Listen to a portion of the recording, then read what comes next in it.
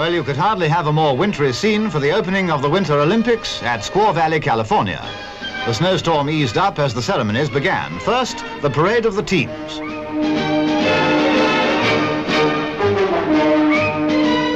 The Canadian contingent looked a pretty husky lot. The Russians had sent over a very formidable team. And Great Britain. To judge by their hats, they might all be prime ministers.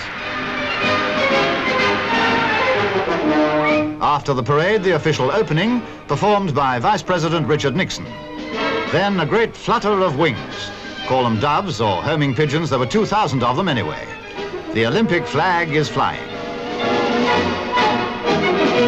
And down the ski slope, called Little Papoose, comes the Olympic flame. It's carried by a former American champion, Mrs. Lawrence. She hands the torch to Ken Henry, a famous skater. It's his task to light the bowl of fire, which must burn throughout the Winter Games.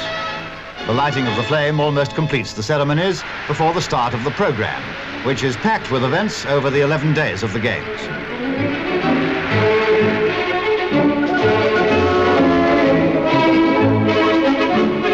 "740 athletes from 30 nations are participating. Finally, up go several thousand colored balloons and the Games are on. Canada soon won a gold medal when Robert Paul and Barbara Wagner won the pairs figure skating. With 80.5 marks out of a possible 84, a performance of perfection.